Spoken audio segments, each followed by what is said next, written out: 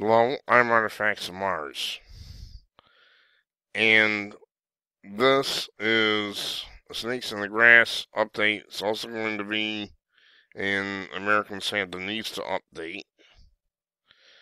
Now, in Boston, we had a free speech rally. It had nothing to do with white supremacy or anything like that, right?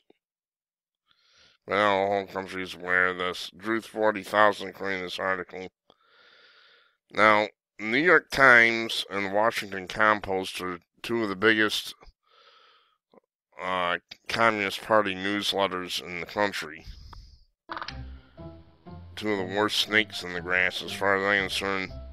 This is New York Times, and then the Washington Compost. I'll just show you a frame from the video where the wandering American Sandinista communists are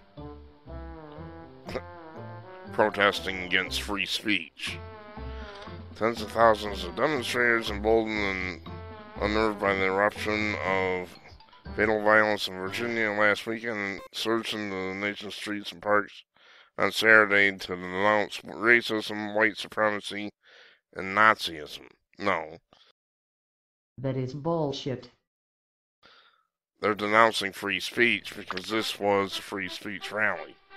Demonstrators were boisterous but broadly peaceful, even as tension and wordy course of the protests from Boston Common, the nation's oldest public park, to Hot Springs, Arkansas, and to the bridges across Willamette River in Portland, Oregon. Other rallies played out in Atlanta, Dallas, Houston, Memphis, and New Orleans, among other cities.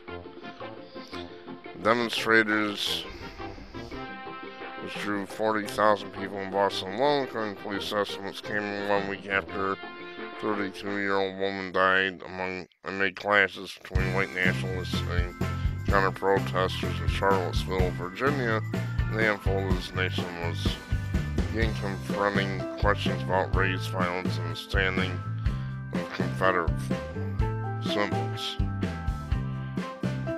You see, they don't say anything about what the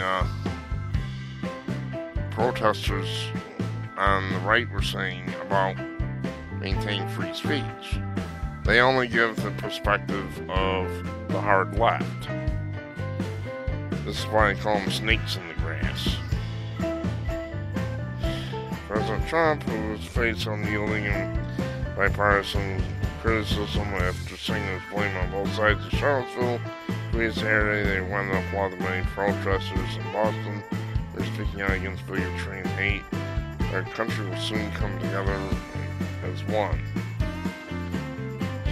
Our country has been divided for decades. Sometimes you need protests in order to heal, and we will heal and be stronger than ever before. Alright, so Trump has his thing they sing. And he goes on and talks about law enforcement, and there's a bunch of arrests, 33 of them. By and large, it was peaceful.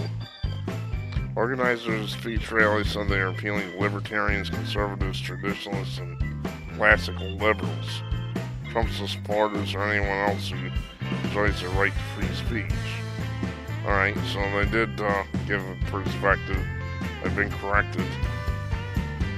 All of us here, in many ways, are true patriots because in spite of that noise out there, we're here to stand up for something very fundamental, which is called free speech. Unpronounceable and entrepreneur who is running a long-shot Republican Senate campaign told the rally owners during the video posted on YouTube.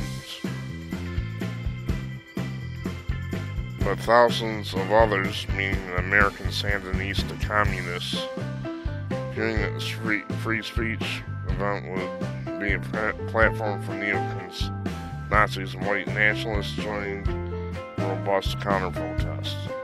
They're counter-protesting, they're protesting against freedom of speech, is what they're doing. By definition, because this was a free speech rally. The city has a history of fighting back against oppression, whether it's dumping tea in the harbor, or a bunch of dudes standing with bananas screaming at neo-Nazis. So the 21-year-old protester identified himself only as Frosty and wore an American flag to obscure much of his face. How dare this dirtbag wrap himself with an American flag?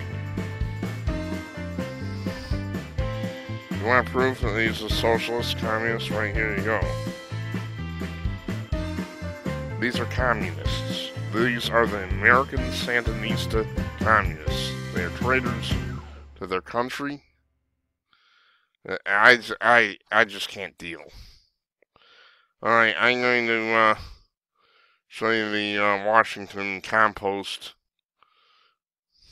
video frame. More American Sandinista communists. They come in all colors. They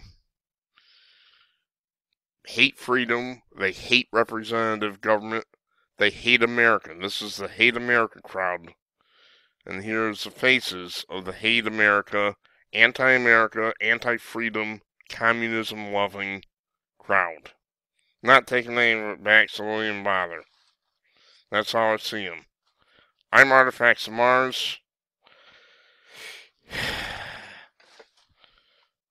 And thank you for watching. Remember that communists are in your midst.